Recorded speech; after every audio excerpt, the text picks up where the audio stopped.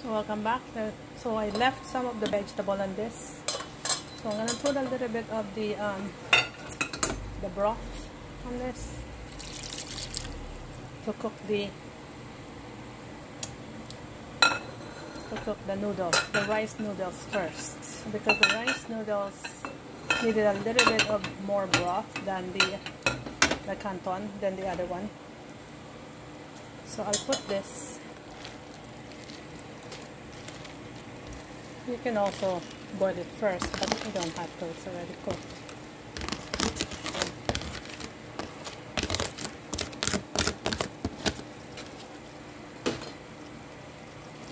So just let this cook, the noodles,